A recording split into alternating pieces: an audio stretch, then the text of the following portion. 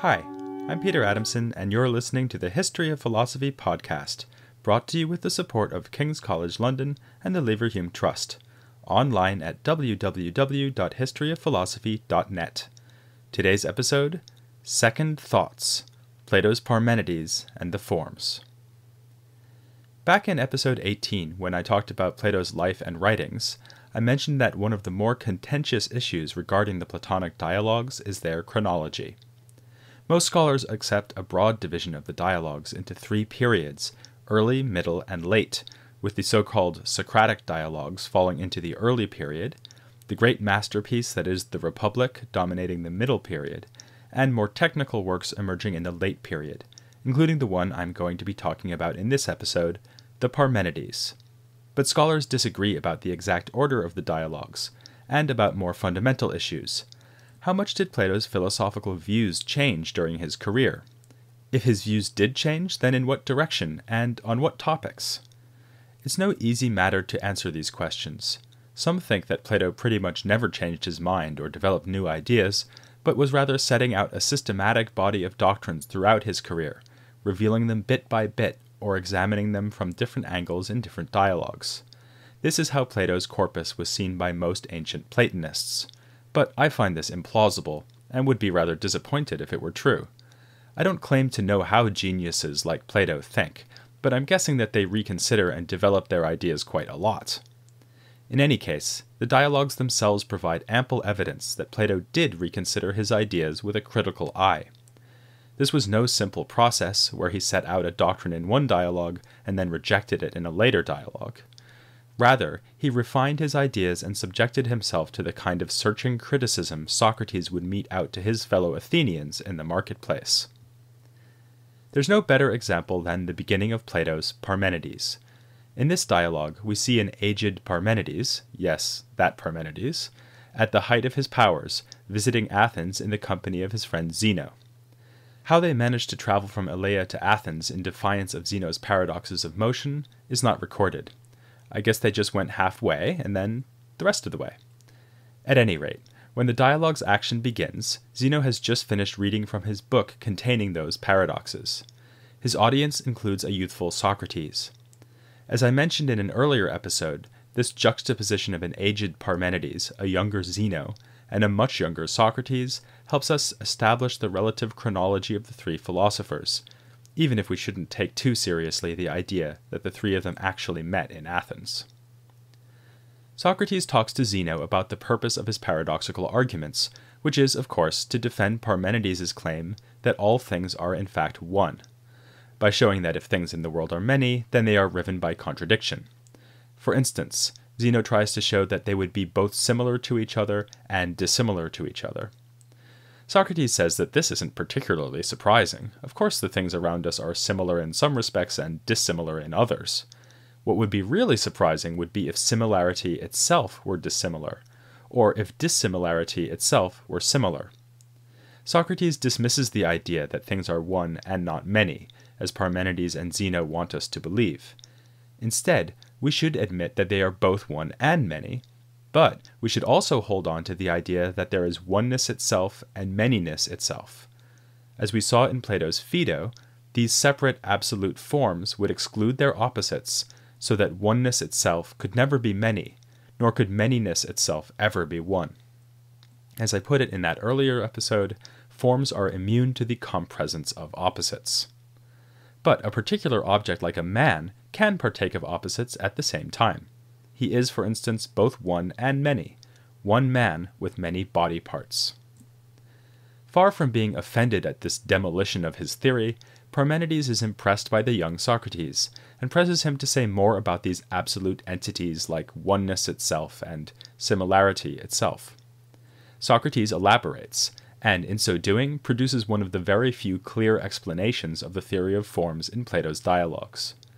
He posits forms because they are immune from the compresence of opposites, like I just said, but also because the one form can explain why many things share in some character. For example, giraffes, elephants, and skyscrapers will all be large by sharing in a form, namely largeness itself. The forms are separate from the things that partake of them, yet they somehow explain the presence of shared characters in the things that participate in them. So the form of largeness somehow explains or causes the giraffes being large, the elephants being large, and so on. As I say, this is an unusually clear account of the forms. Still, it's basically the theory as we know it from works like the Phaedo and the Republic. In fact, Socrates even mentions the example of sticks and stones, which ensures that we think of the Phaedo. Since we tend to think of this as Plato's signature doctrine, what happens next is a bit of a surprise. Plato allows the more experienced Parmenides to pose a series of problems for the theory of forms, which the inexperienced Socrates is unable to solve. Not only is the theory of forms coming in for some rough treatment here, but we're seeing Parmenides do to Socrates exactly what Socrates usually does to other people, refuting him by asking him questions. At the end of this episode, I'll come back to the question of why Plato might do this, but first, let's look at the problems, which come thick and fast in just a few pages of text. Parmenides' first series of questions is a kind of warm-up to the main event. He asks Socrates, basically, which things have forms. Socrates is eager to posit forms like similarity itself and oneness itself, and also forms for justice, beauty, and goodness. But what about, say, man or fire? Is there a form of man, a form of fire? Socrates isn't too sure about this, so it looks like the jury is still very much out on the form of giraffe, for those of you who are following this series of podcasts mostly to find out about the metaphysics of giraffes. And Socrates is downright reluctant to admit forms for things like hair and dirt, maybe because they are too degraded to have forms, or because they are mere parts or byproducts of other things. Here Parmenides has touched on a fundamental question about the forms, if not exactly a challenge to the theory as a whole. Suppose there are forms. Well, then how do we find out which things have forms? An obvious question that arises here, though it is not mentioned in the Parmenides, is whether man-made things have forms. Is there a form for chairs, for cars, or space shuttles? Well, maybe not for space shuttles, but in the dialogue Cratylus, which we'll be looking at soon, Socrates seems to talk about a form for the kind of shuttle that is used in weaving. And the Republic speaks about a form of bed. So Plato was certainly open to the idea that there could be forms for man-made things. Here, though, Socrates is treating even natural things like man and fire as doubtful cases. So presumably man-made artifacts would be still more doubtful. But, as I say, this is just a prelude to more trenchant criticisms. Parmenides chastises Socrates for being particularly worried about cases like hair and dirt, suggesting that this is just a sign of youthful embarrassment. Then, he throws down his first fundamental challenge to the theory as a whole. Socrates has talked about things sharing in or partaking in the forms, but how should we understand this? Would each large thing have a piece of the large itself, so that the large itself is split up into many pieces, giving us a bunch of larges, which, paradoxically, would each be small compared to the large itself? Or would the large itself be in each large thing as a whole, and thus be separate from itself, because the large that is in the giraffe is not in the same place as the large that is in the skyscraper? Socrates makes a nifty suggestion, which is that the form could be present in its participants the way that the same day is present in many places at the same time. Cheating slightly, Parmenides changes the example. Would it be like a sail spread out over many people? But in that case, only one part of the sail would be over each person, so we're back to the same problem. Socrates is stumped, but his puzzlement is just beginning. Parmenides next raises the most famous objection in this part of the Parmenides, which Aristotle calls the third man argument.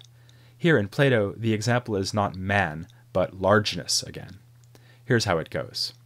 Socrates says we should posit a form every time we see many things which share the same character. So, for instance, we posit the form of largeness to explain the largeness of all the large things. But hang on a minute. Isn't the form of largeness itself large? If so, there's another, slightly more extensive group of large things, namely the large things that partake in the form, plus the form of largeness itself.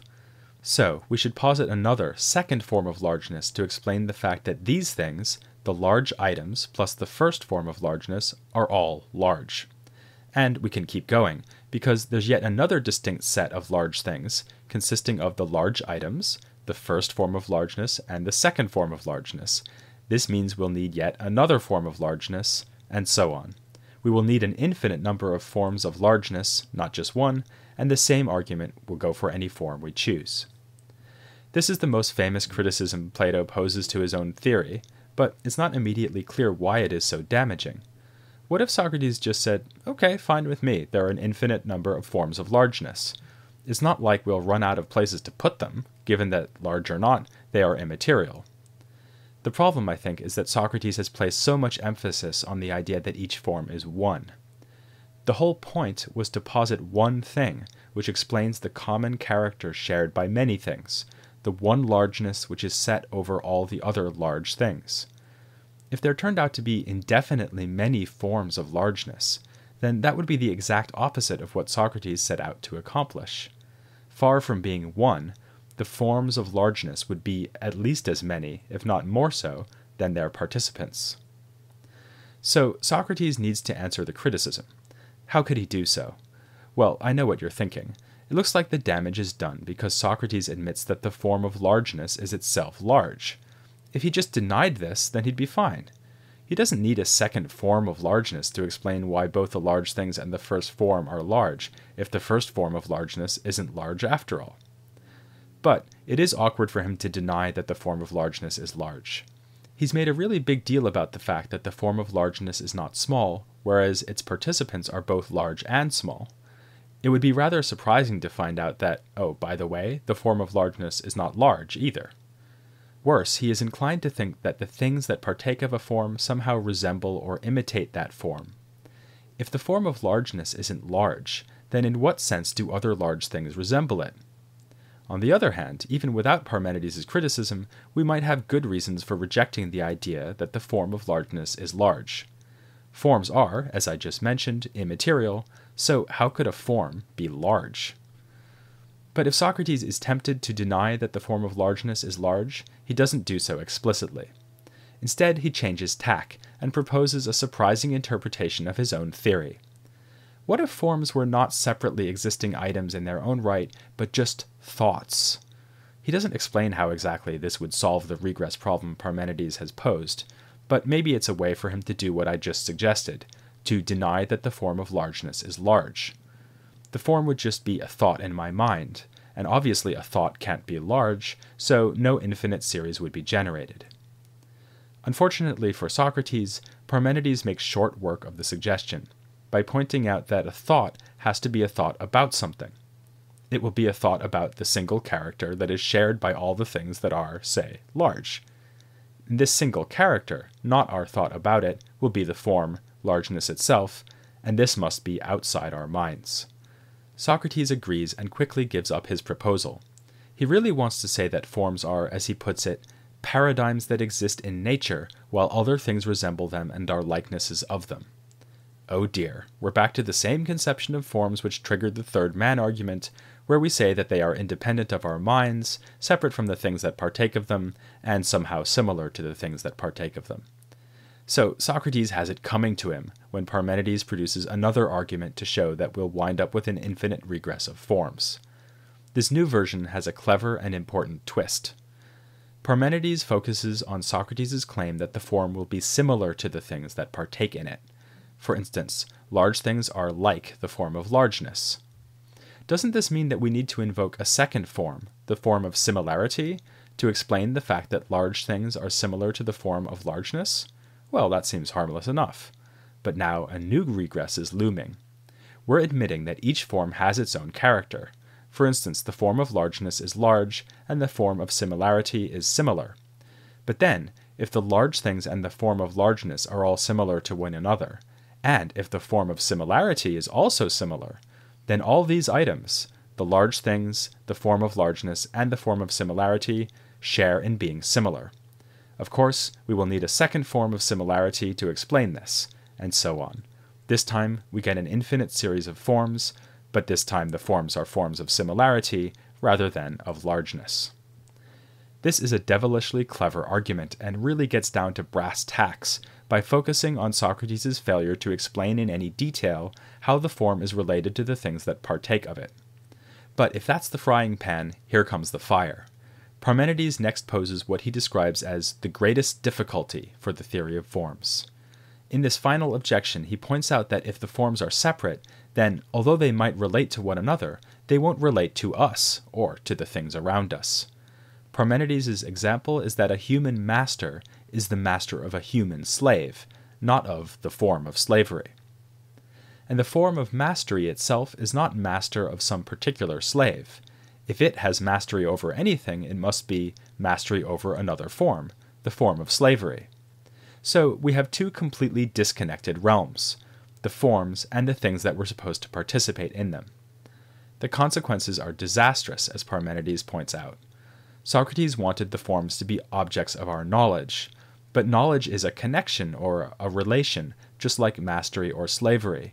So if nothing in our world can relate to the world of the forms, then we can't have knowledge of the forms. This greatest difficulty ends the battery of objections against the theory of forms. Socrates is unable to fend them off, which might make us think that Plato sees the objections as unbeatable and is giving up on his theory of forms. But think again, because Parmenides immediately tells Socrates that these objections must be overcome. We need somehow to explain how things can share features like largeness. If we don't, it will be impossible even to carry on talking to one another, presumably because we won't be able to say things like, the giraffe and the elephant are both large. On our next trip to the zoo, we will all be reduced to awkward silence. Now, of course, the fact that Plato thinks these objections must be answerable doesn't mean he already has figured out the answers. A famous scholar of Plato's dialogues, Gregory of Lastos, called this part of the Parmenides a record of honest perplexity. But there are, I think, signs that Plato is optimistic that the objections can be defeated, and perhaps even that sufficiently careful readers can manage this by themselves. Parmenides suggests several times that a more experienced defender of the theory than the youthful Socrates could, with difficulty, answer the objections. And there are a few fairly obvious missteps by Socrates. For instance, when he allows Parmenides to cheat by substituting the unfavorable example of a sail for the more illuminating example of the day. Notice also how the series of objections seems to be carefully structured. Parmenides starts by asking what sorts of forms exist, and then moves on to progressively more crucial issues.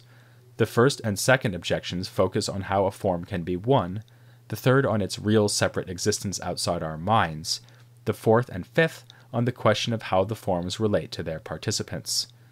So the objections form an implicit roadmap, laying out the requirements for a successful theory of forms.